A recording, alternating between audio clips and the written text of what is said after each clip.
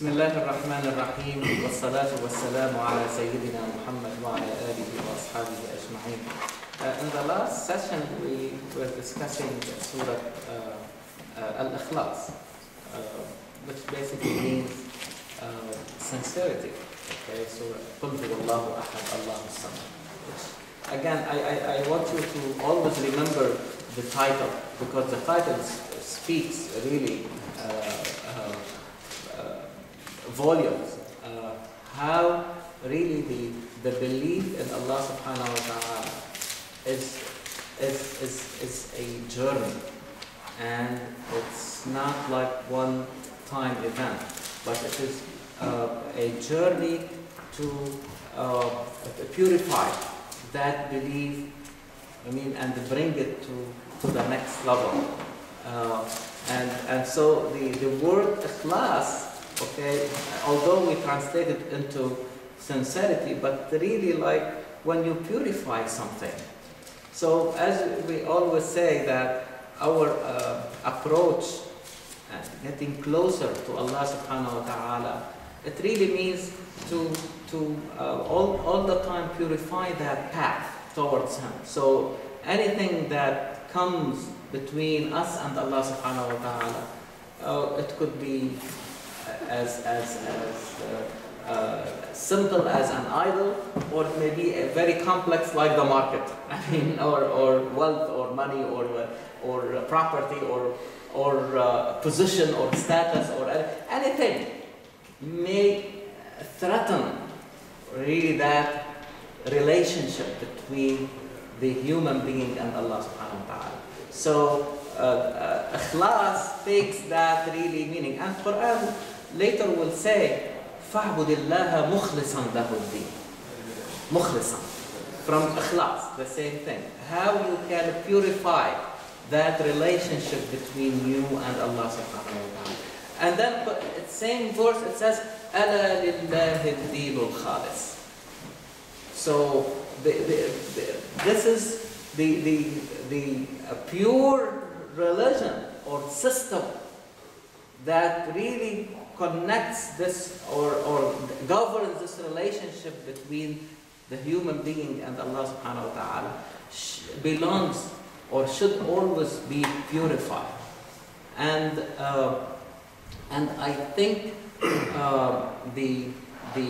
our job, okay, is how we can create an environment where the human beings always remember that and struggle, okay, in their life to purify that relationship. And that would be the best, if you like, antidote, the best resistance to the emergence of the following surah, which talks about Al-Kafirin.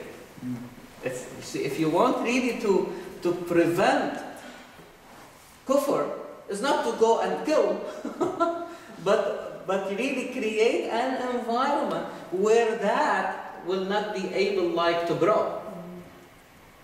We need to shift in the paradigm, because sometimes it may be easy to say, why don't we kill them and we are done? But you cannot. That's not really the way, okay? You kill from here, it will appear there. But it's a better environment. The better way is really to create an environment where people can see Allah subhanahu wa ta'ala. And the rejection of Allah or His instructions, this denial, this extreme is continue to happen, is continue to occur. But how we can keep it as a minority, how we can keep it at the least level. And this is what happened in Medina later on, when the society was faced with a very, very dangerous situation. It is an internal problem. It was nifaq, hypocrisy. Is there something more dangerous than somebody who behaves as if he is from inside, but he or she is planning against. So they came to Muhammad sallallahu alaihi wasallam, and Muhammad sallallahu alaihi wasallam knew them one by one. If not by his instinct and by his knowledge and as a human being, as a prophet, he would know them by the help of Allah subhanahu wa ta'ala. There is no question about that. And his companions came to him and said, since you know them, Muhammad, why don't you kill them? So you see that idea was still there. And Muhammad sallallahu alaihi wasallam immediately said, no. How this is going to be perceived? People will say Muhammad is killing his own friends, his own companions. But the deeper meaning is that this is not the way. And there is a beautiful surah entitled Al-Munafiqun. And if you look at it carefully, you will see that approach that we are talking about. Create an environment that will be very difficult to the hypocrites to affect the society or to bring more around them. So even if they are there, they will remain minority, and by attrition, the problem will really disappear. It's very beautiful, and now we can apply the same thing. Even if you really want your kids, okay, to have a good education, all right, and basically safe school, all right, what do you like to see in that school? Because not you and me only are concerned about our kids. I mean, and the ills that, the social ills that can infest certain schools, from alcohol to using drugs to bullying to all of these things. So what would be, I mean, what can we do? Can we say, oh, we have to cut on this and put them in jail, and whoever does, well, it's not going to help. But to create an environment which makes it very difficult. You will have programs in sports, programs in music, Well, you do expect somebody who is really playing the violin or the cello or percussion, just as or playing wrestling or basketball or volleyball, to be also concerned about these issues? It's very unlikely. You see what? So you create an environment for the kids to look at better concerns, and then even if there are people who may be thinking about these things, they will not find a good grounds for that. And so the bad now finds it very difficult to survive. But take another school where these become the problems. Even if you want to be good, it will be difficult. So you see what I mean? So when you see in the final order of Quran, you see, قُلْ يَا أَيُّهَا الْكَافِرُونَ قُلْ هُوَ اللَّهُ أَحَدٌ. So it's not really that this is the way, okay, to prevent this problem, okay, of becoming the prevailing situation, okay, this rejection, this extreme, okay, keep it really the minority. And after قُلْ هُوَ اللَّهُ أَحَدٌ comes قُلْ أَعُوذُ بِرَبِّ الْفَلَقِ قُلْ أَعُوذُ بِرَبِّ النَّاسِ. Is that right? So you have to be very vigilant to keep that environment clean, to keep that environment always reminiscent of Allah. But what does it really mean, Allah? How do we know Allah subhanahu wa ta'ala? Through His beautiful names. So we are talking about concepts that need really like to prevail in the society. And how does this surah start?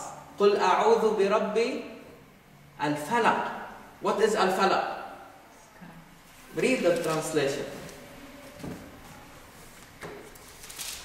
قُلْ أَعُوذُ بِرَبِّ الْفَلَقِ. Say, I seek refuge with the Lord of the dawn. What is the dawn then? Of light. You see, Allahu nuru samawati wal ard. So, are you interested in light or in the darkness? Are you interested in the truth or falsehood? Are you interested in life or in death?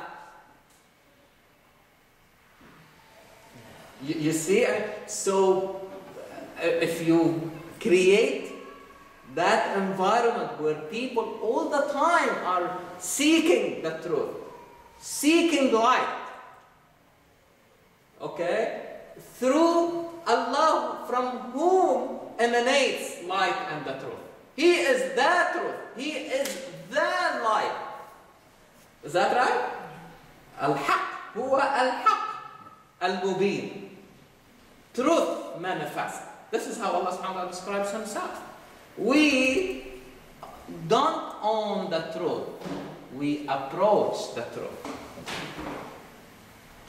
This is a life of searching for reality.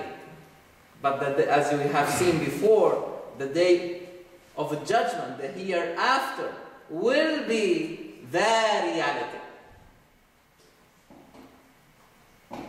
It's very important, concept here.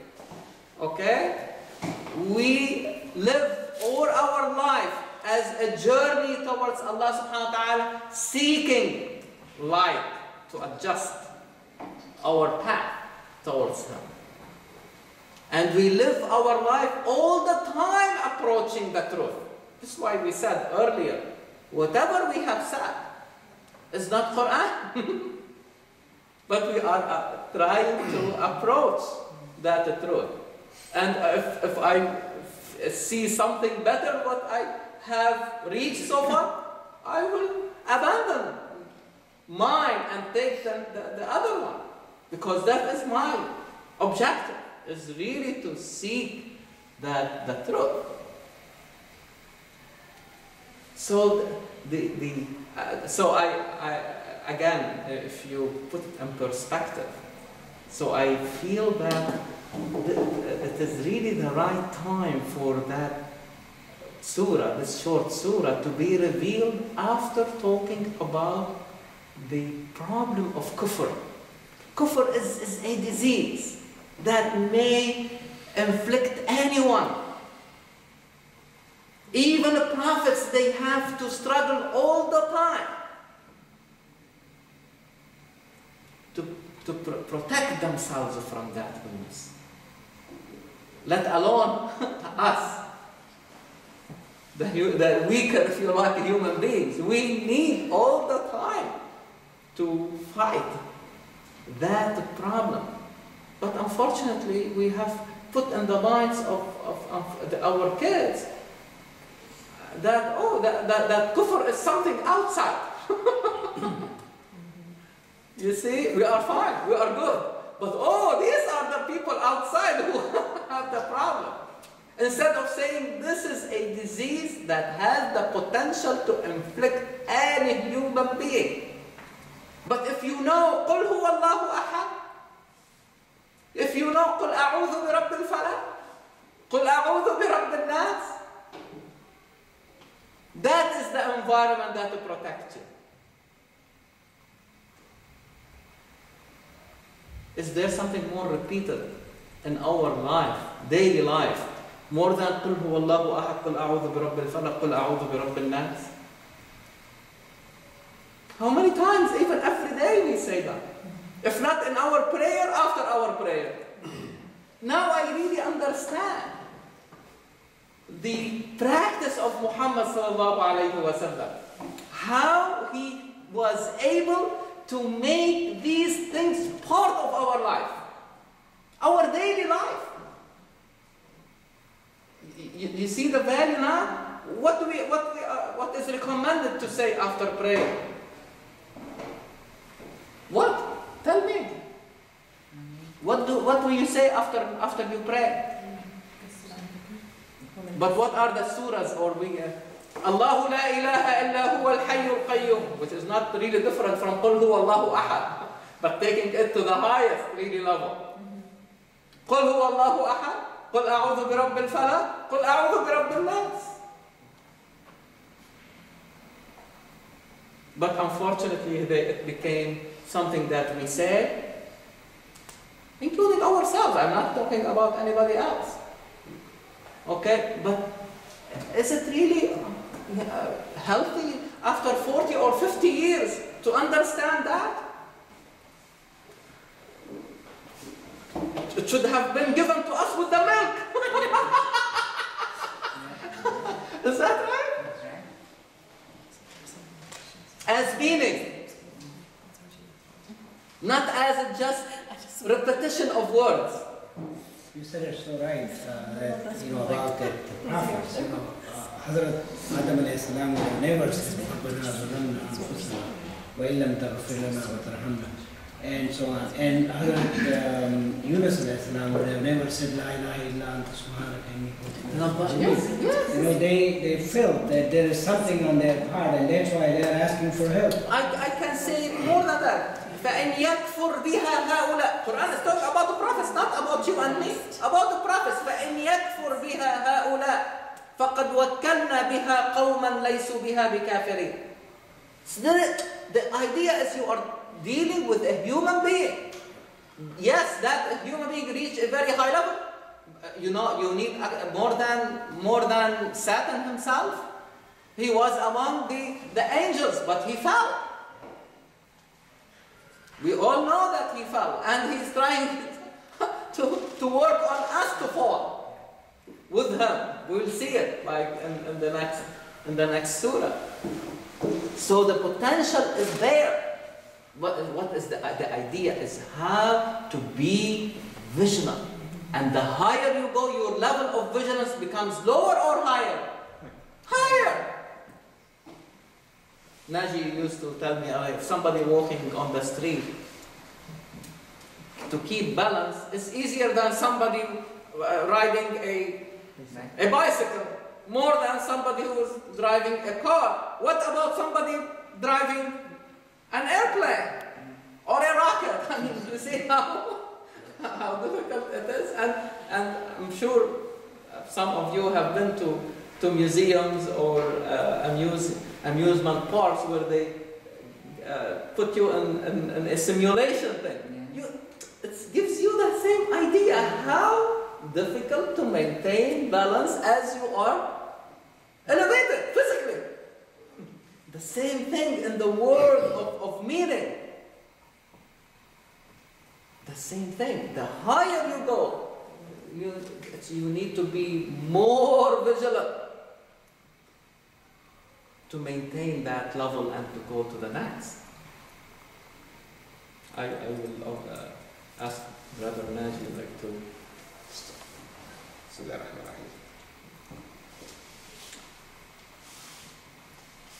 I was reading to Surah today this morning. Alhamdulillah, I maybe get totally a lot of new ideas that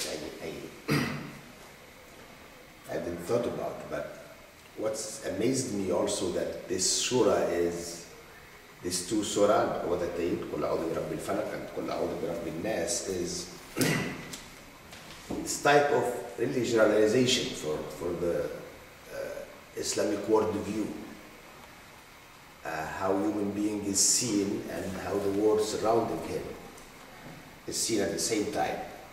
And also it's very well connected to what we said so far. And also I will suggest, because we have a lot of very skilled people here, if we can edit what we said so far and put it together, and we can make from it a book, I will say, for how to approach Al-Quran. We can extract from it a lot of, implementation. For example, in our school curriculum, and how also we teach our kids how to understand Al-Quran in our time. I think there's a lot of things we can do, but really we need to help each other and to work together and to have that attribute of Rabb. And we talked about Rabb, is that ability to put things together, to educate, to elevate, to rise to higher level. So it means if we work to help each other, that we can acquire this attribute of Rabb, we may implement it toward what we did so far, so we can make from it something that can help others, help other generation, because the idea of Rabb also that make us think. It's not really selfishness type of refuge or escape. You need to think of other, and you need there's no way you can seek refuge by yourself. We are human beings, you cannot even live without a society. And so this is very interesting. So and from the day one, اقرأ باسم ربك الذي خلق. اقرأ وربك الأكرم الذي علم بالقلم. اقرأ باسم ربك الأعلى الذي خلق فسوى. We saw this together. How Al-Quran at the beginning talk a lot about Rabb. So the prophethood, the last prophet, even if it's the last prophet, you need to think of others. And this is how you can seek refuge. Don't say this is my end, this is the last prophet, I reached the highest possible level, Sidrat al-Muntaha, Qaba Qawsayn wa Adna, and that's it. No. If you can measure if you've been successful or not, you need to see if you are able to realize that attribute in your life and the life of your society and also the universe surrounding us. We live within this universe, and we need really to take care of it. So the idea of Rabb here is very interesting. And قُلْ أَعُوذُ بِرَبِّ الْفَلَقِ. Here there is generalization. Even Al-Falaq translation, you can see dawn, but it's really more than that, because Al-Falaq انشقاق عن باطن الشيء, as you split something and you get from it another thing. And I think this is very related to يخرج الحي من الميت ويخرج الميت من الحي.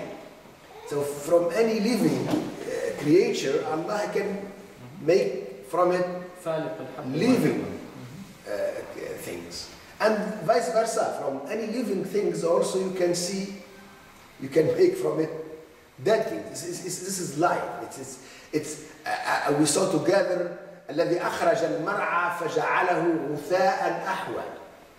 You see the grass, for instance, right now we are in summertime and very green, but just we know after 6 or 8 months it will die. So we need also to create that type of science, how we can perfect life and keep it. So how death does not become an obstacle for us to continue our journey. But also how to be aware that anything we achieved, كل شيء هالك إلا وجهه. It will happen, it will arrive, a moment that will not be able to answer our question. We should not become the prisoner of what we produced. So this is very, very deep awareness about قُلْ أَعُوذُ بِرَبِّ الْفَلَقِ. And here also you are seeking other people help. So because anything that is very successful today, we should be aware it will die tomorrow. So we need to prepare ourselves, our society, the environment surrounding us, to go to the next step. And so this is really a generalization for what we saw so far and how we deal with it. And we saw also together that فَإِذَا فَرَغْتَ فَانْصَبْ وَإِلَى رَبِّكَ فَارْغَب. We saw this in the Surah Al-Inshirah together. So it means any project we move, it will have an end. So Allah subhanahu wa ta'ala should be always the goal for us. So we can move. So we take it as really a step toward Allah. We saw from the Surah 1, the last ayah was wasjud waqtarib. And we know that a sujood is the closest, if you like, position toward Allah. أقرب ما يكون العبد من ربه وهو ساجد.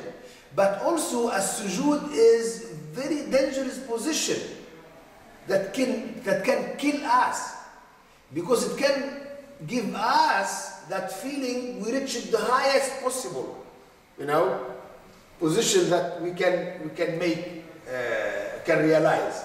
So this is why the Quran will say, وَاقْتَرِبْ, free yourself from it, because you were behind what you reached. So don't be the prisoner of what, we're able to realize.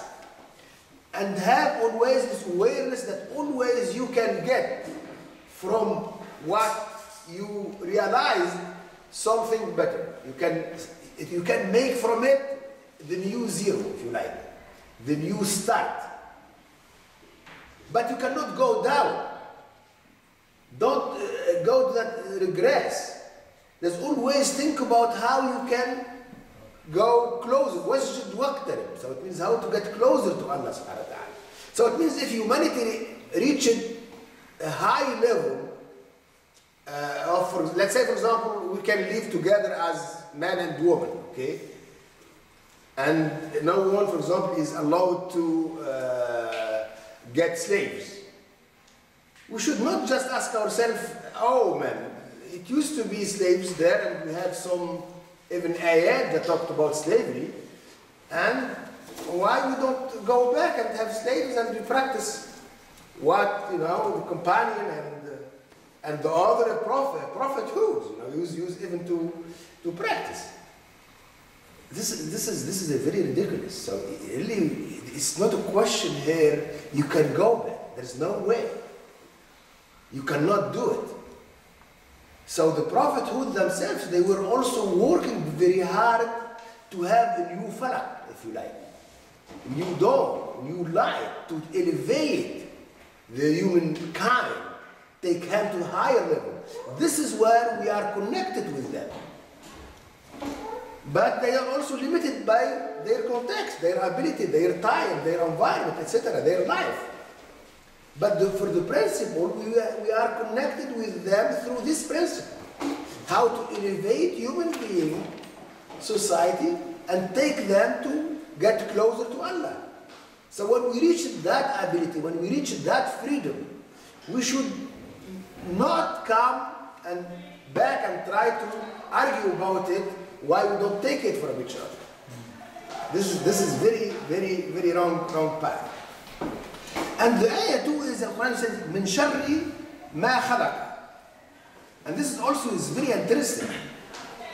Any creation, and we said when we talked about the action and direction, it can take the wrong direction. As human beings, we can give things the wrong direction. We have this ability. Even as salat itself, we saw together also, waylun lil musallin. There is big punishment to even to who pray. Why? Yura'una wa yamna'una al-ma'un. So that's that show off. In practice, you don't show anything that can reflect why we need salat, why you are doing salat. You are not even able to share anything with others, with your neighbor, these small things. So your salat is you are a prisoner of salat. Because the salat, in main things, it's a mean to help you as a human being, to connect between this life and the hereafter, if you like, and connect both worlds while you are here, showing that you are able to get closer to Allah and to have Allah as, as salat, we ask at least, we should be aware of space and time when we talk together. This is why each time we make salat, we say, which Dhuhr, Asr, Maghrib, what's this? This is just awareness of space and time. But also you will ask, where is the Qibla? how I can direct myself toward Allah subhanahu wa ta'ala as qibla. But even as salat itself, it can lose its meaning when it loses its purpose. And we saw together from ayah 1, اقرأ باسم ربك الذي خلق. And any creation, it has purpose. Allah subhanahu wa ta'ala created things with their real purpose. And as human beings, Allah gave us the ability also to create. But we have the challenge to always give the purpose of anything we create, that what Brother Walid reminds us, Allah should be always the purpose. And Allah is Al-Hakim, Al-Alim, Al-Ghafur, Al-Rahim. So through these beautiful names, so anything we create or any creation we try to deal with, we should always bear in mind that Allah should be always the direction of what we do. So this min sharri ma khalaqa, this is awareness and vigilance, if you like. That as human being, يمكن القرآن says يخلقون إفكا. You can create something that is defeat the purpose of any Allah creation.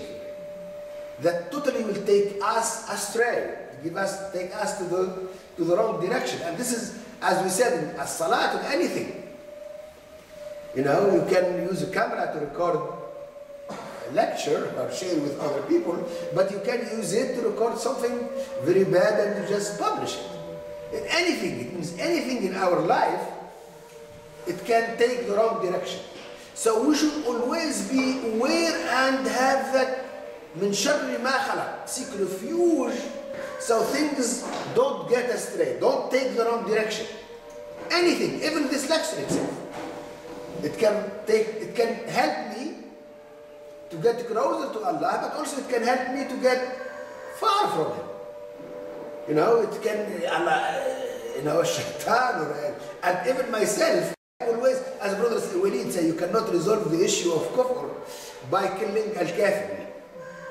Because you have that seed yourself. And by killing, you are adding more water on it. You are feeding that seed really. So it means this is why from ayah 1, you should deal with the human being and that ability to go toward the right direction, toward Allah subhanahu wa ta'ala, or get the right direction. And we need to work together that we can help each other not to take that direction. So in other words, like really, if really our objective is really al-falaq, I mean like light and truth, and to bring the best of ourselves and the best of everything around us, of all the achievements that we have accomplished in this life. So there are the threats. Min sharri ma khalaq. Okay, so anything so one way of really losing that ability to see al-falaq is really like to give wrong direction to our own actions.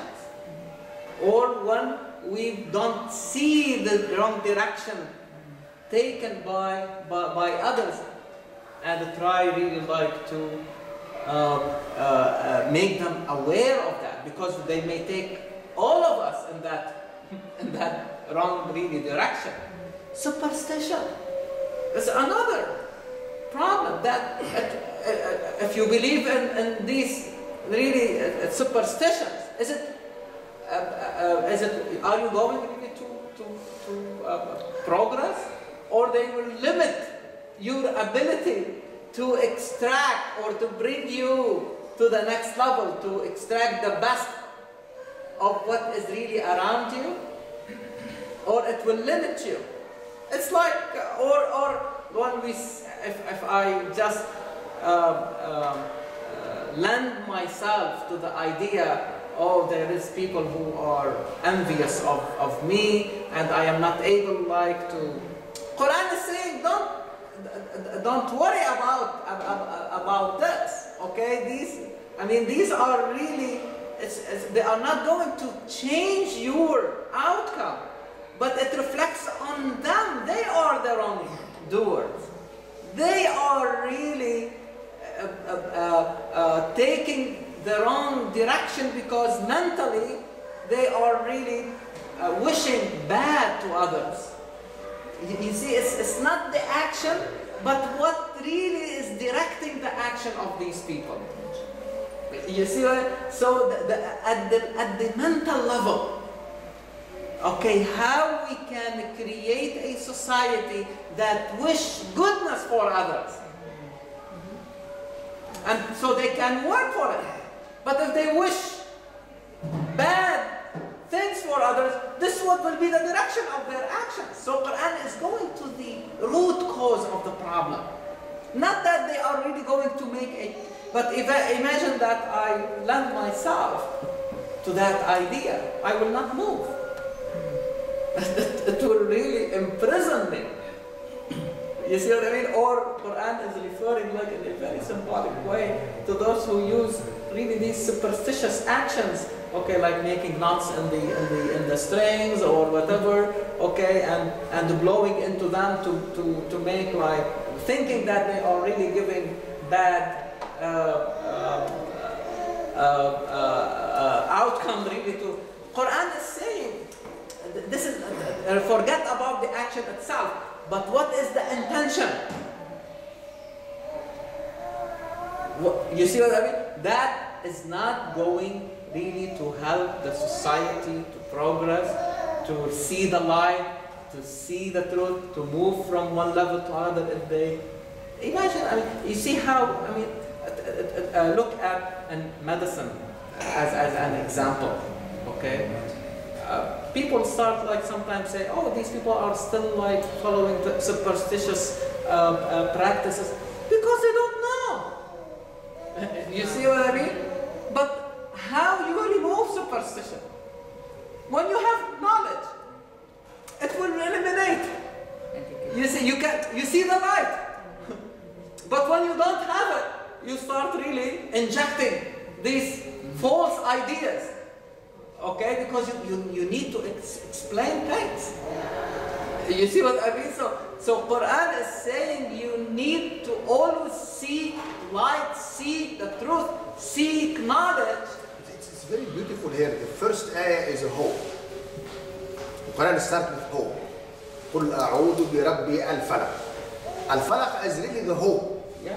There is always a possibility to get out, you know, from very hard situation you found yourself in it.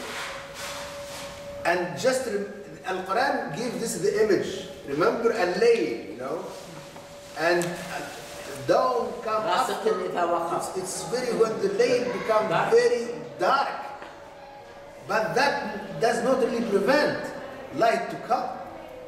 So just take from that image that let's work that we can make our life like that. Don't give up when you see darkness. Regardless how deep it is, there is always ability to get out from it. And in a very successful way. There's Al-Falaq, but it's really from it. This is the hope. And after that, the other ayah is also, there is very deep understanding of evil, of Ash-Shar. Ayah 2 is generalization. Anything, you know, regardless what it is, it hides also the bad side of it. So be very vigilant, be very careful. Anything, as we said, even the prayer, even sadaqah, even hajj, even siyam, even the things that you think you are doing really purely for Allah subhanahu wa ta'ala. Success, anything is There's nothing fails like success, as Brother Walid always remind us, it will be said. And also what Muhammad taught his people. You remember what we say at Al-Eid time? نصر عبده وأعز جنده هزم الأحزاب وحده. We never said we did it. The successful is ours. We achieve it. See, Allah did it.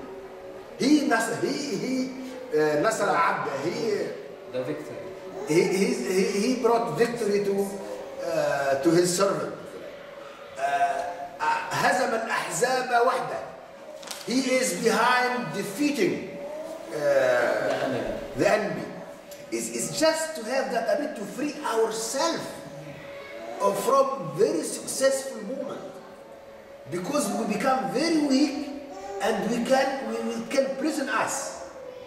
This is why also as sujood we repeat it. If you take al-rak'ah as a unit for salat, is the only place where we repeat things twice is as sujood, because it's the most difficult moment to free ourselves from it. So this is generalization. After that, من شر غاسق إذا وقب, and this is very very interesting. And غسق الليل اشتد ظلامه.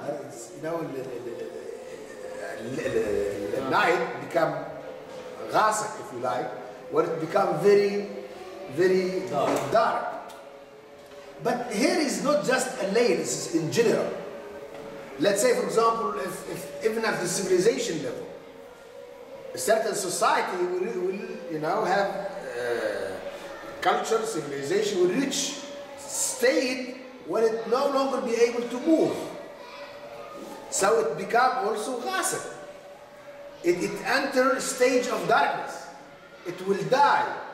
So unless that new generation free themselves from their parents and their ancestors' experience, they can also die, because it's another type of darkness. You know, it's very interesting. Even if the level of understanding, you, for example, let's say you are in the 5th grade, you cannot go to the 6th grade, if you like, unless you free yourself from what you achieved and you work very hard to enter a new state. So this is very interesting at the individual level, at the community level, at the societal level, at also civilizational level. That غاصب إذا وقب. We should be very, very careful. Right now, our ummah really, we are dying mainly because of that darkness, because our previous ummah was able to achieve very high level of civilization and culture, if you like. But right now, we become prisoner of what they achieved. We don't like to do our job to free ourselves from our you know, own experience. So we can just bridge with them, but we have the responsibility to create a new environment and a new experience that can help us to continue our trip, to continue moving toward Allah subhanahu wa ta'ala. And right now is all our question, this is what it was done before. So we should stop, we should do the same today. Because, you know, we don't understand that there's a problem with what was done in the past. I think our understanding needs to change.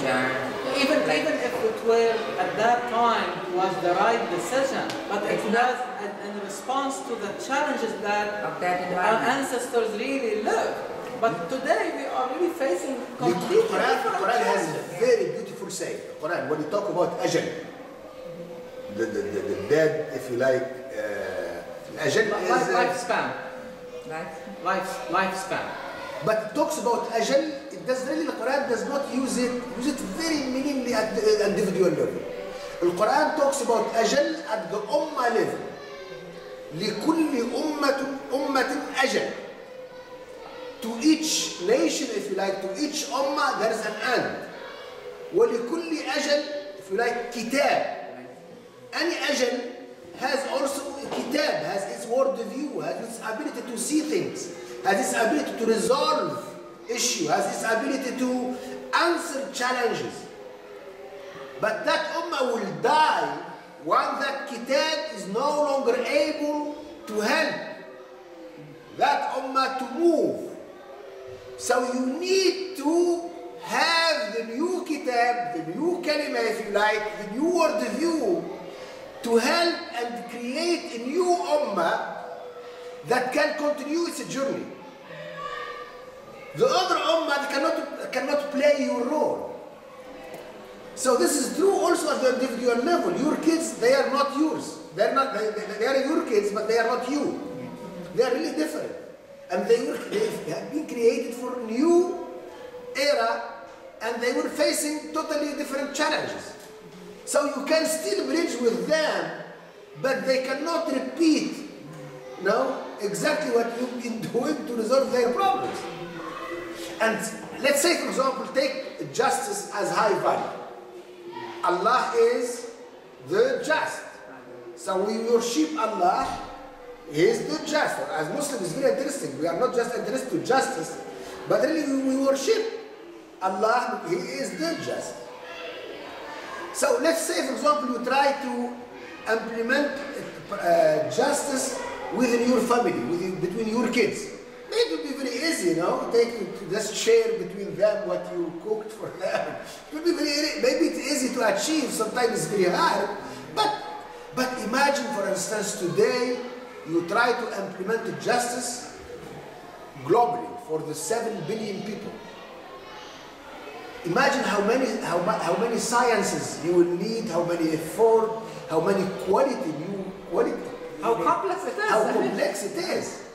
So you cannot achieve it even if the just were connected to the same thing. We are also, all of us are seeking justice.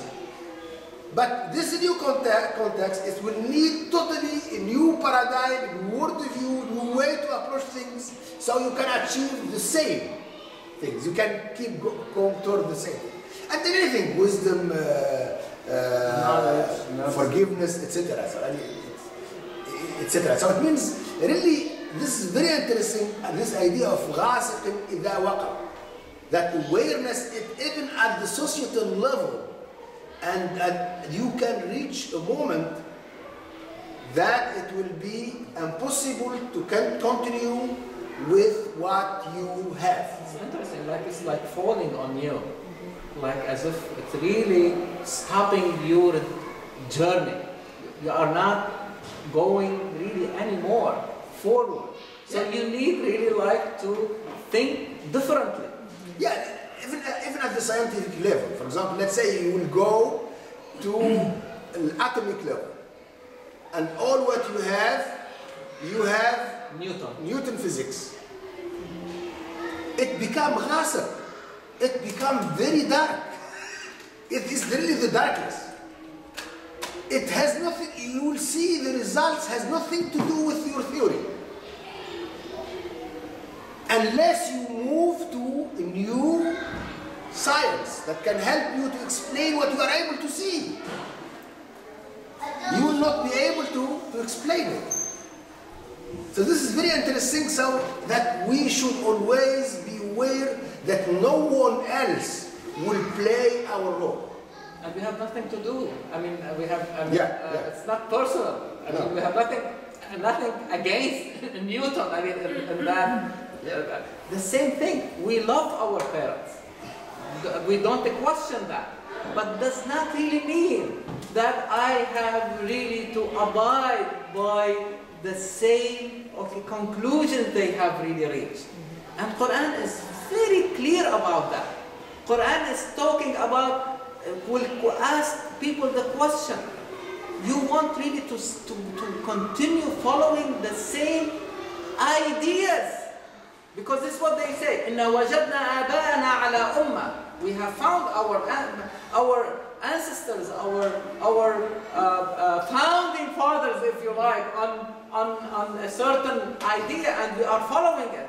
Quran will say, أَوَلَوْ قال أولو جئتكم بأهدى مما وجدتم عليه آباءكم. أهدى means more guiding, which means that they were guiding.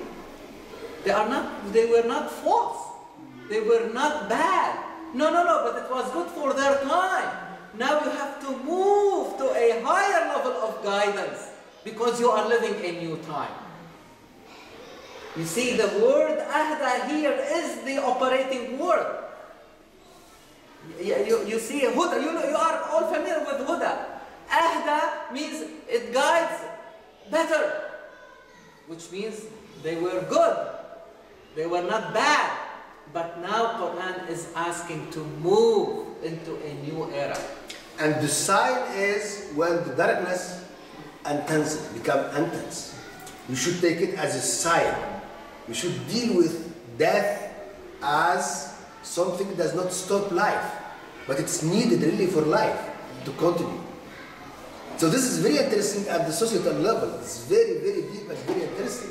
So it means, as Brother Walid is saying, regardless, it can be even the ummah of the Prophet. It became the time it will end. Ummah of Musa was Prophet. Isa needed totally new revelation to continue the journey. Isa is not against Musa, but Isa is saying, وَأُحِلُّ لَكُمْ بَعْدَ الَّذِي حُرِّمَ عَلَيْكُمْ. Something that was forbidden for you, I am going to make it permissible. It was haram, now it will become halal. What was that? So many things. Let's take this one, take this small thing. Okay, take for example, at the time before Adam, let's say. Okay, people, my daughter can marry her sister. My daughter can marry her brother, right? Okay? The laws, Now, for instance, this was, for example, the opposite. This was something halal, right? Because it was that context, that time. But now, is it possible to say, hey, this was possible, so let's do it today? We are moving toward higher level. This is why I said you cannot regress. Let's say, for example, today we are moving toward a zawjiyah, disparity between man and woman. There is a lot of fighting that make this possible, we can sit together. We can talk in high level with each other. Are we going to destroy it in the name that 400, 500 years ago, this was not possible? Are we saying, for instance, 1,000 years ago, we used to use women as, a slave or object of desire to sell them, and enjoy what we bought? Are we going to say, hey, this was practiced before, hey, let's do it today? This is very ridiculous because you need to understand things in their context and see the movement, the direction of movement. The humanity achieved a lot. So when we move to higher level, we should not just come and, are we going to say today, for example, in the 60s, let's just say in the United States, black people cannot sit. Not the black people. I was in San Diego. If you have seen this, you have been to that hotel, U.S. Grand. It's very interesting. There is a restaurant inside that hotel, and there is a plaque written on it. It used to be only for men. In 1971, that happened. In 1971, they will not allow women to go into that restaurant before 3 o'clock in the afternoon. So 6 ladies made a reservation under the name of Sydney. They did not realize Sydney can be a man or a woman name. So when they came, they did not allow them to enter because they are women. This is written on that plaque. So they fought. These 6 women fought for their right. That this is not right for this restaurant not to allow women to go at any time they want, the same way as men. And basically they won. And that plaque is really in the memory of these people, praising them, these 6 women who stood up for their... This is 1971. Not in 1571. 1971. But please don't understand from this that I am really pointing fingers. I would really more interested in the outcome. I am interested in the movement that Nashid is talking about. The society moved in that direction, and we have to admire that progress and support it. And the other day, one of my medical students came to me. I asked her, what are you doing? Young lady, very bright. She said, I am working with a woman group, like a club, but I am not a feminist. This is what she's trying, like, in a defensive way. I said, look, that you, as a woman, you have achieved a lot. But this is also a slippery slope. You may lose it at any time. I admire what you are doing. Continue doing what you are doing. Because if you stop working, they will take it from you in a heartbeat. And you can see her eyes become very bright. I'm telling you, she was starting like to be defensive. I am not a feminist. No, you said this is not the idea. This is not the problem here. The point is, you need to preserve what you have. And how we measure it, as we said, Allah is Al-Adl, the just. This is more just. So let's keep it. More wise, let's keep it. This is the standard. What was my standard? Just Allah is Al-Ghafur, you know, Al-Rahim, Al-Qawi, Al-Alim. If this is spreading knowledge, yes. So let's keep it. Let's move toward that direction.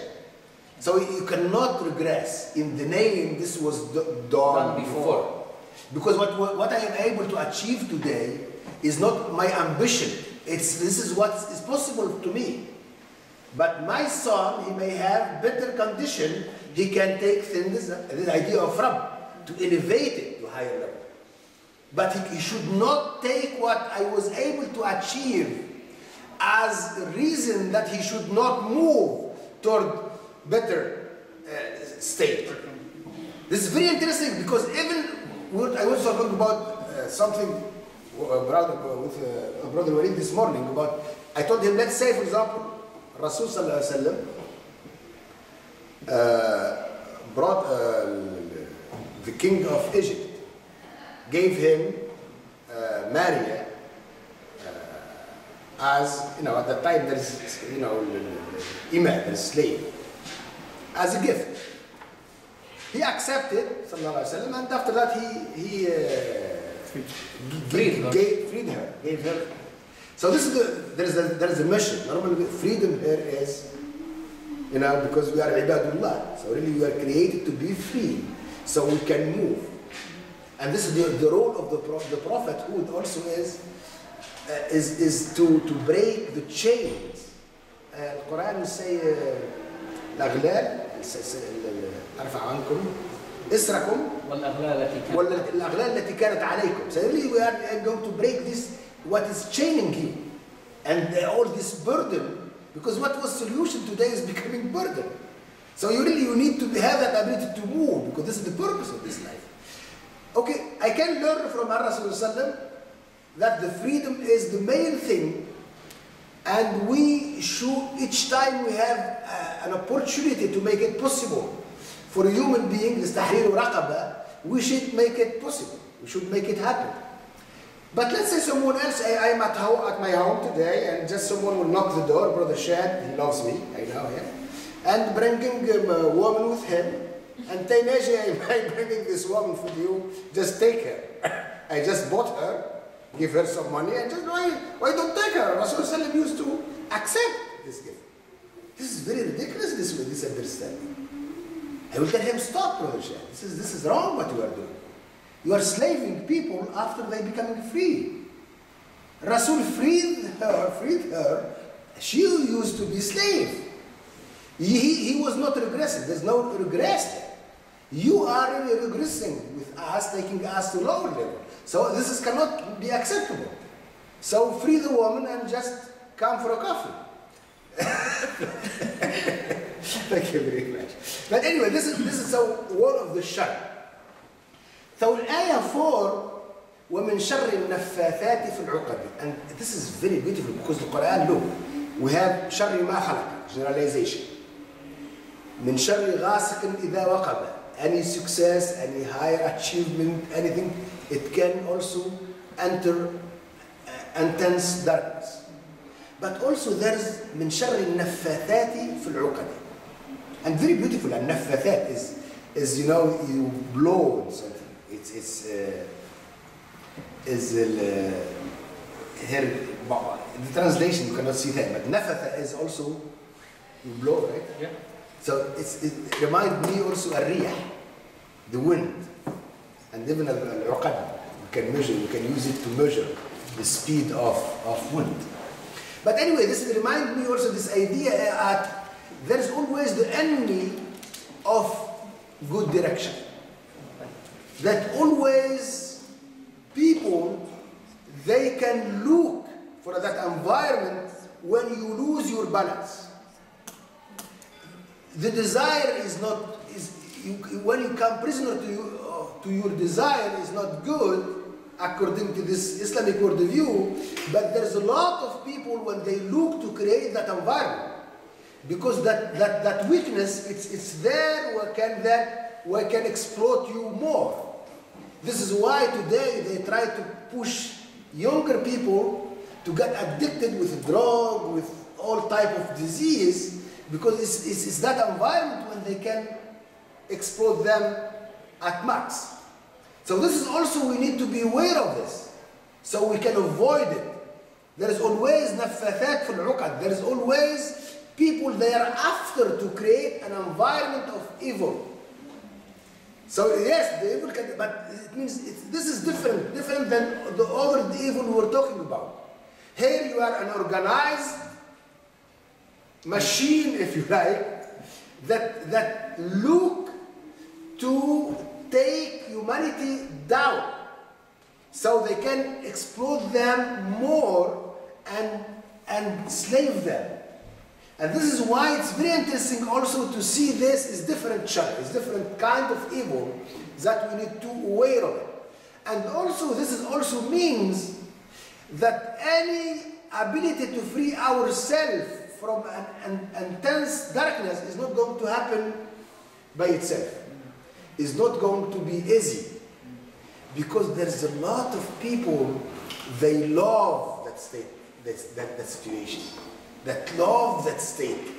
They see their future and their life within that state, their interest. So be vigilant. Measure always things by this Allah subhanahu wa ta'ala beautiful names, and fight for what you achieved, so you can get out of that darkness. That can happen, that can return at any time. So don't be naive. Sometimes some people will come and ask you very weird question, and that question can hide in real life. It's really a trap. And this happened to Muhammad sallallahu alaihi wasallam when they moved to Al-Medina, because at the time of Mecca, Al-Mushrikeen, they're really outside. They're fighting against Islam. They can try to destroy Islam from the beginning. But Al-Medina, they changed the strategy. They become munafiq, and nafaq is the tunnel. They are very well organized to not let the ummah go out of the tunnel, to not let Al-Falaq happen.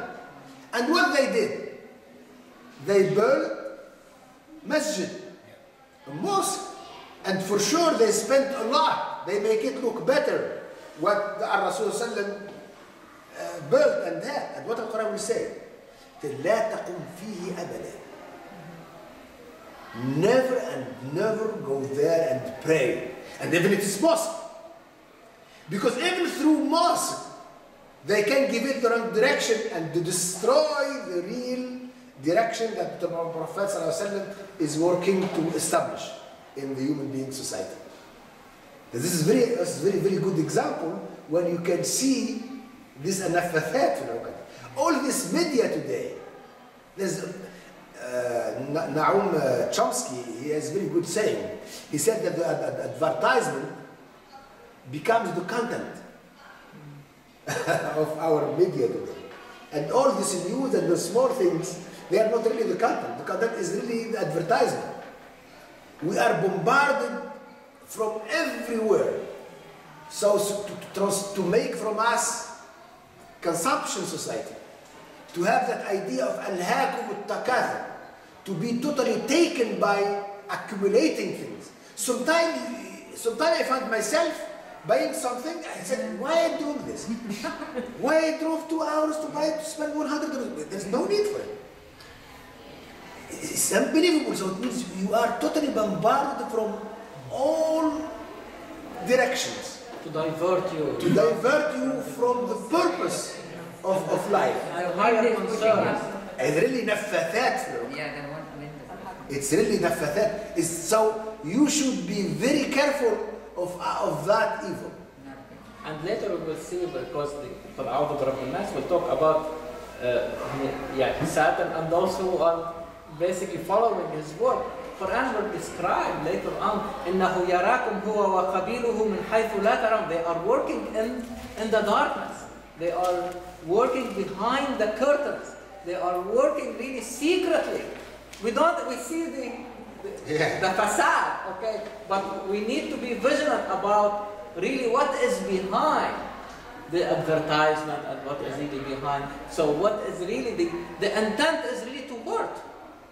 Even Brother Najib was talking about this mosque that was built by the hypocrites. Quran will say dirar. Causing hurt. Okay? It's an evil. The intention behind it is not for people to bring people together, but to divide people. Masjid, and it's called Jama', is to bring people together. Is that right? So even that can be given a different direction and becomes really a source of evil and a source of hurt for the people. The last 2 weeks ago, there's a trap, question trap. And unfortunately, because the methodology is so bad, what we call scholar, they are not able really to answer this type of question. It was very well done question to bring this, I don't know, scholar, I don't know how to call them scholar, but anyway, to bring them to that trap. What was the question? It was asked by a journalist. Asked by who? Journalist. Journalist. Okay. And they talked about it in The Guardian, and they are talking about it, everywhere in Egypt, they are everywhere in YouTube. What was the question? What is Sharia? I don't know, they created this word of Sharia and they make it very empty. You don't see any meaning. You ask the guy what's Sharia, he will say, we should implement Sharia, we should do Sharia, we should follow Sharia. What's Sharia, my friend? He does not know. You ask him what's Sharia, he does not know what it is. So what was the question? The question was, what's Sharia? There's people, what Sharia say for someone who sleeps with his wife after her death, and vice versa. See this, how down and corrupt is the question. And this is fahisha. This is the type of to implement corruption in the society, and there is no more corruption than this. There is no more inhuman things than this. So instead of having this high value we're talking about that can help us, first of all, to understand the question. This is a question try to help, but they don't. What the answer was? The answer was really, I do not have a text that can tell me you cannot do it.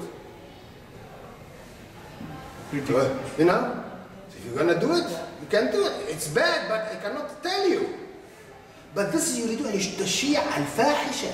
You can even say this. This is, you are taking people down even less than animal. This is the wrong, this is what we're talking about. Don't regress, and this has never happened before.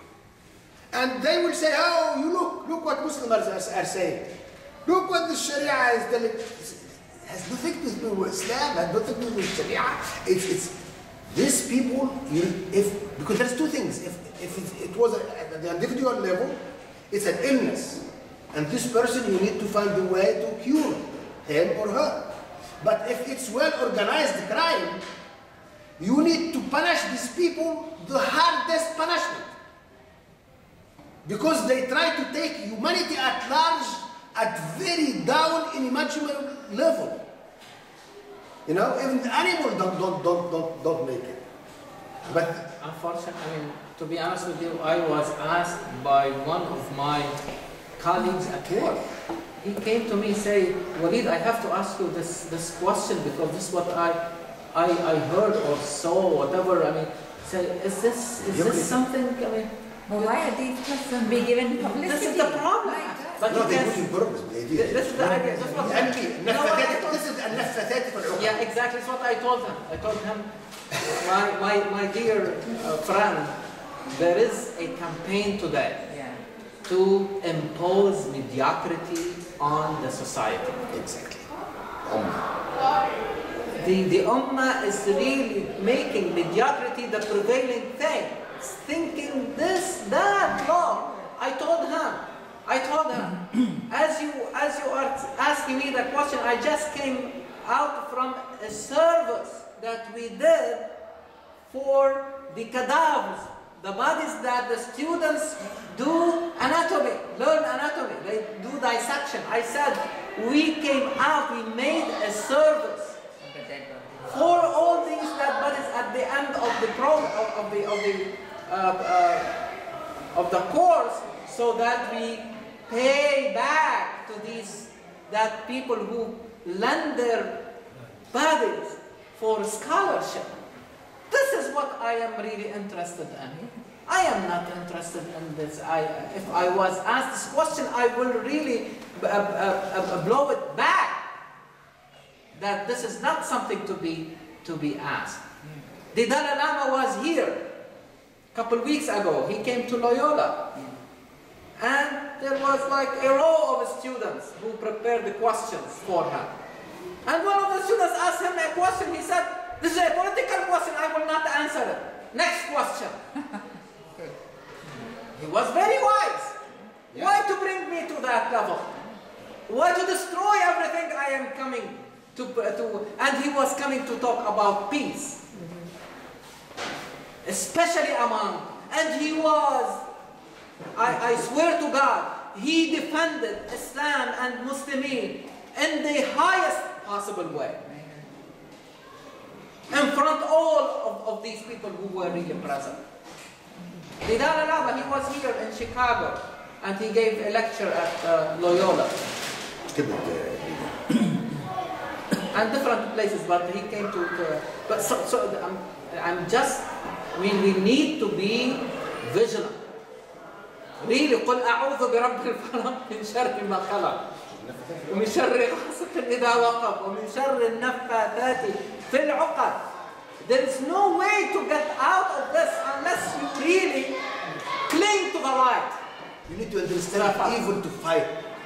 You need to understand it. It can come from any direction. Yes. And this is very deep understanding, different levels.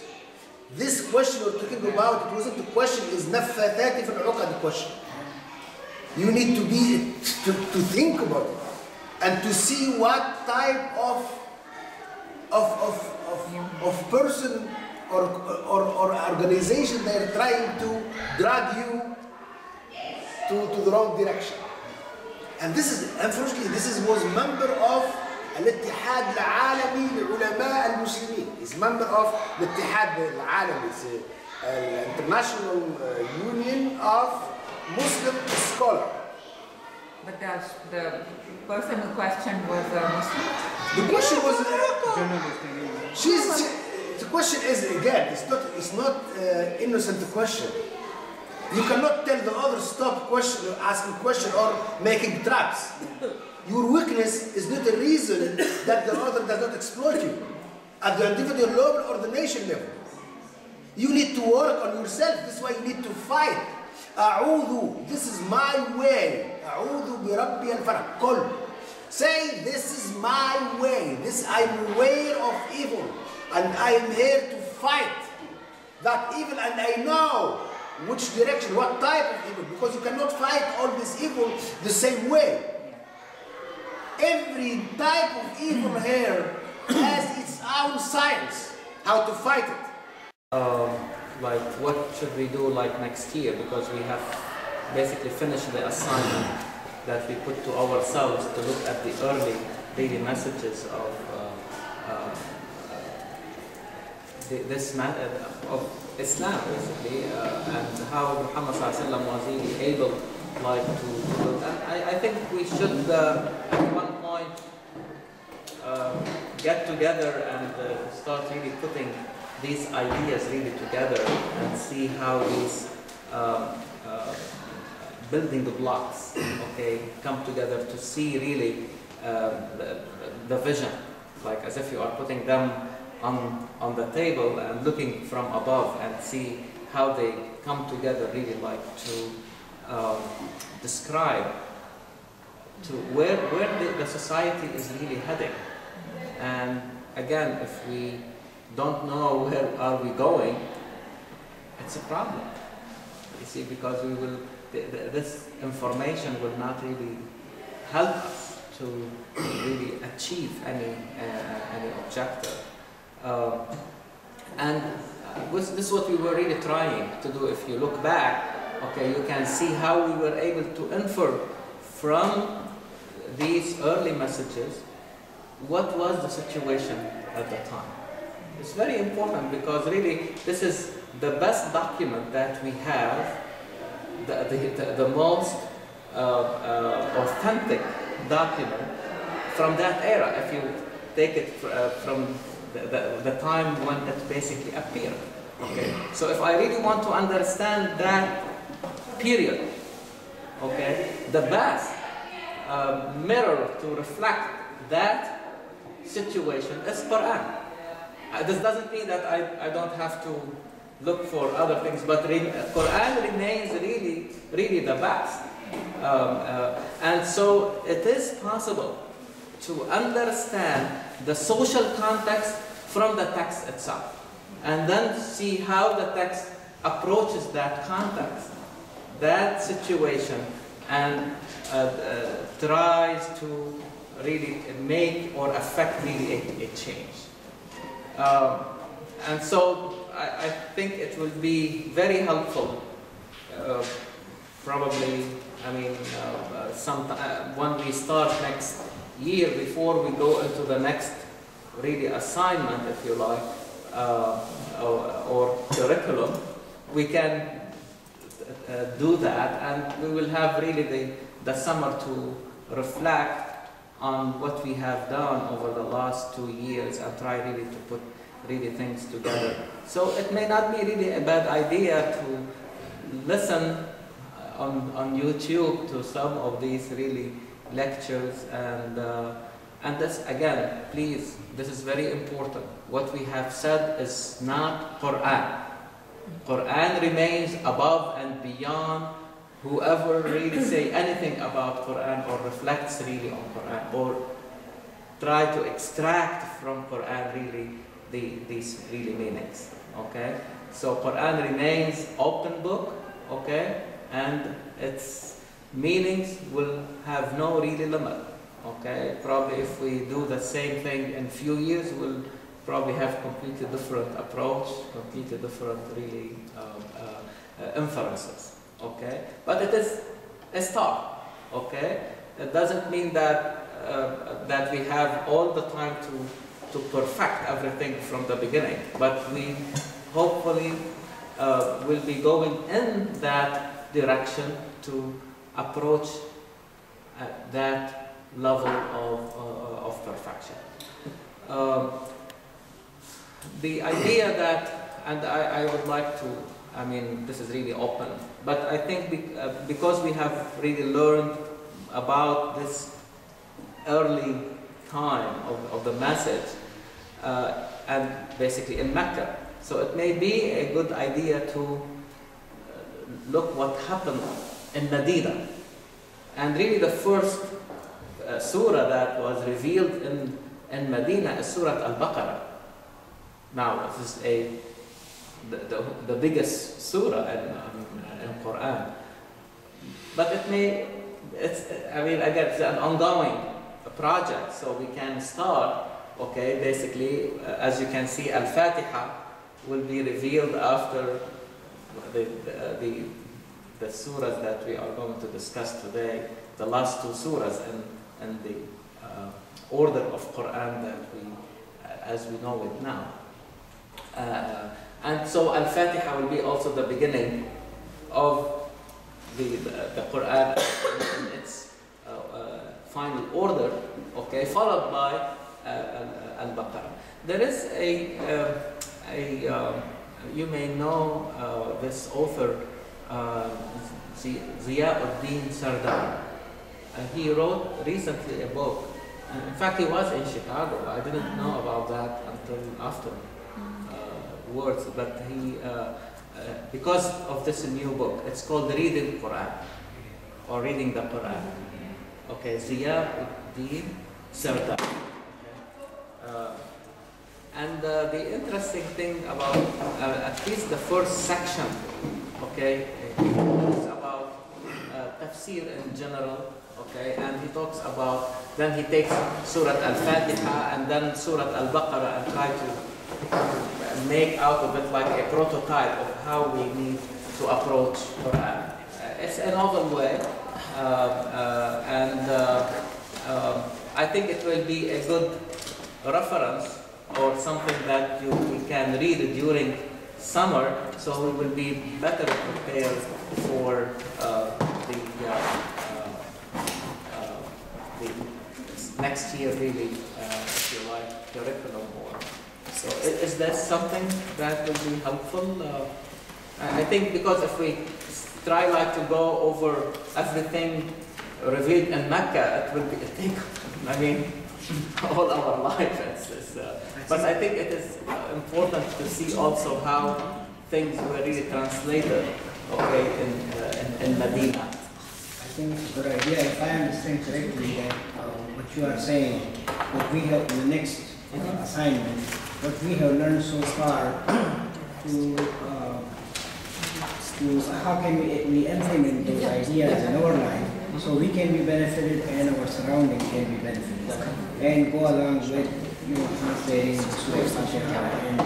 because everything we are trying to do is really just to like give everybody the chance to see and to build on that experience. Okay, we are not really here like to spoon feed. Okay, I mean people around us, but we want to facilitate for them, like to go start to self-teaching also, okay, but with some background that will help, okay, to come up with a better understanding, higher levels of reflection, and Quran lends itself, as you have seen. I mean, it is really open, and when I always say I come with 3 ideas, I come out with 10, okay, because of the interaction, okay, and this is really what is interesting about the world of ideas, that they enrich, okay, each other, and this is how things really progress forward. So when you were coming, sorry, you were saying that the book by Ziauddin Sardar may be a good summer reading, okay, at least the first section where it talks about, I mean, Al-Fatiha and Surah Al-Baqarah, so that will be a good preparation for next year. We can take it, I will promise you it will be beyond, but it's always helpful, okay, to see the works of others, where they have reached, and then it will stimulate you, like, not to take it, I mean, literally, but to basically inspire. You gave us the name a few months ago. Yes, actually, yes. I gave it to my dad too, and we both read it. Oh, okay. It's easy reading. Easy reading. I haven't read the whole thing. Yeah, easy reading. That's definitely. Again, I mean, we don't have, I mean, any book, we don't have to agree with everything. It's sad, but it may open the forum for really discussion. Otherwise, if everything we take it and accept it, I think it is a form of gullibility, which should not really be the case. Okay? We need to think for ourselves, and inshallah, this is how we basically develop every aspect. Okay.